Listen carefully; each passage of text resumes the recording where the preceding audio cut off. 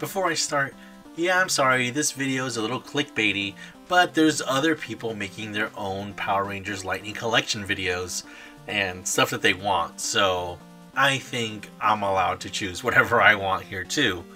So, as of this video, we have the following Power Rangers Lightning Collection figures. Wave 1 has White Ranger, Lord Zed, Shadow Ranger, and Dino Charge Red. Wave 2 has Pink Ranger, Beast Morphers Red, Beast Morphers Gold, and the Magna Defender. Wave 3 has the Red Ranger, Dino Charge Gold, Beast Morphers Blue, and Lord Draken. San Diego Comic-Con 2019 had the Red Ranger with the shield and the Zeo Gold Ranger. There was also some fan channel exclusives in 2019. The Fighting Spirit Green Ranger with Putty 2-pack, Goldar, the Black Ranger with shield, Galaxy Red with Psycho Ranger Red, and Psycho Blue. As of this video, we still haven't seen Wave 4, but this is going to include Zeo Blue, Cybervillain Blaze, SPD Red, and the Yellow Ranger. Wave 5 is going to give us the Blue Ranger, the Ranger Slayer, Time Force Red, and Zeo Gold. But what about Waves 6 and 7, or even the exclusives? Well, let's take a look at RAZ Holly's Wave 6, 7, and his 2020 exclusives. Far, far away, deep in space, to a galaxy you'll go. Power Rangers, go! Power Rangers, go! Power Rangers, go! So there's going to be some ground rules here. There will be at least one Mighty Morphin character. There will be one red per wave. I'll have a 2-pack, and those will count as 1, but not 2 or 3, unless I state that it's a 3-pack, but I won't go that far. Or 4. There will be one convention exclusive. There's gonna be no Super Sentai or Hyperforce. As much as I enjoy Super Sentai even more than Power Rangers, this is an American line, so if I want my beloved Die Ranger team, I'll just have to do with some SH Figure Arts. So, we're looking at a minimum of 8 solo packs and a minimum of 1 2-pack. Let's roll! The San Diego Comic-Con 2020 exclusive. Bulk and Skull 2-pack. The 2-pack will be, as Linkara once put it, the real stars of the show. Bulk and Skull. They would have 2 heads. Bulk would have one with a bandana and another one with his bullet head hat. Skull would have messed up hair and his beret.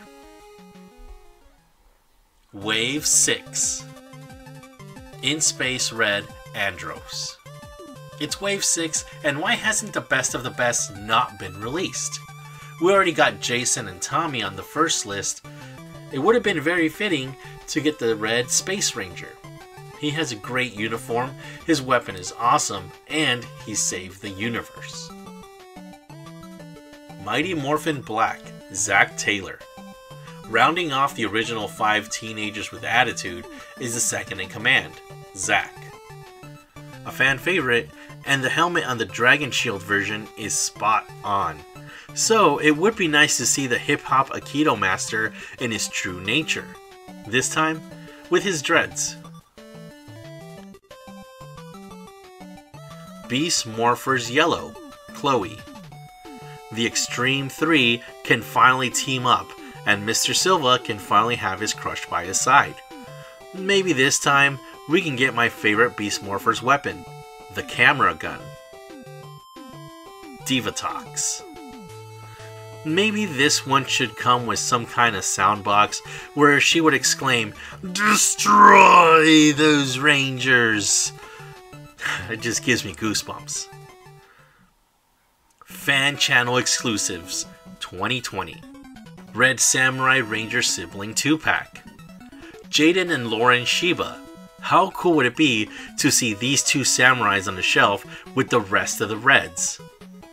Not only that, but there are a couple of great characters, and the fact that they're siblings from the same clan, it makes them that much more special. Prince Gasket and Archerina, Machine Empire 2-pack. Even though they didn't stay too long in Zeo, Prince Gasket and Archerina have to be the best designed bosses in the Zordon era. I can't get enough of these two.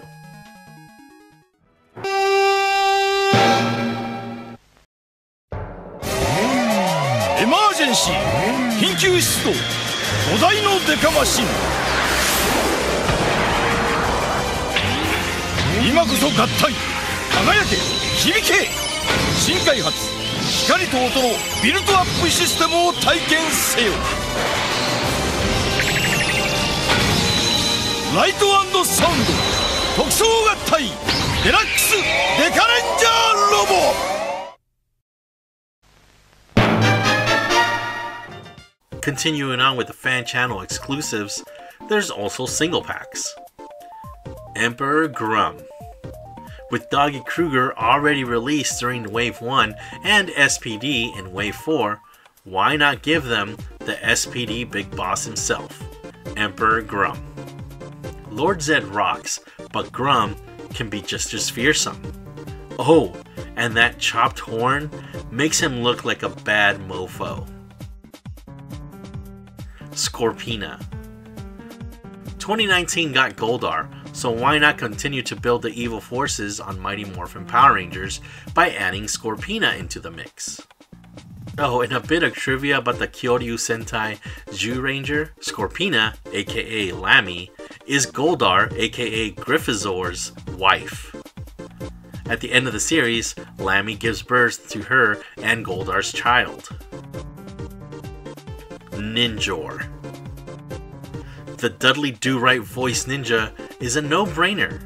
He looks cool, and he's a mentor for the Rangers.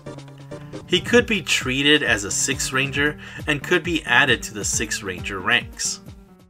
Wave 7. Zeo Red, Tommy Oliver. With no Tommy to be seen since Wave 3, it's time to get him back in the line, leaving us with just 3 more Tommies to be released. Turbo Red, Dino Thunder Black, and of course the actual Green Ranger. Unless they decide to do an evil Green Ranger, I think that's a little bit of an overkill on the Dragon Rangers. Anyway, a different hairstyle and maybe the Zeo Crystal would be a thing for this Tommy figure. SPD 3, Green. One of the funniest and nicest Rangers ever, Bridge. SPD 3, the Green Ranger. He has the most charm in SPD. He was the reason I continued to watch SPD. Shadow Ranger and Cat were close seconds, but with a show that has a pompous blue, a rude red, an airhead pink, and a bland yellow, Green is the gem of the show. Beast Morpher Silver, Steel. How cool is it that we'd be getting another complete team? And why not Beast Morphers? They're the current series, and they should be up front and center, along with Mighty Morphin. Besides, it's how Hasbro would make more cash. Trumpet Top, Mighty Morphin Power Rangers. For Mighty Morphin, we got one of my all-time favorite villains, mainly because I loved him in Die Ranger, but putting that aside, he's a well-designed monster.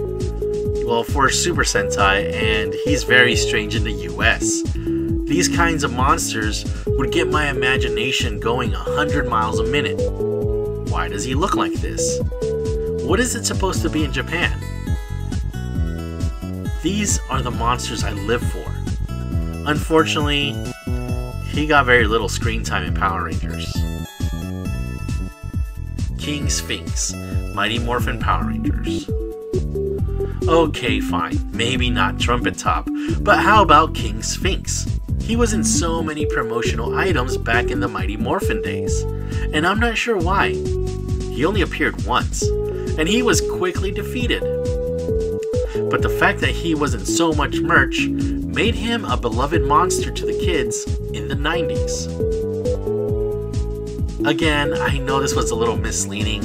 I have no idea what the 6th and 7th waves will look like, but like everyone else, I could dream.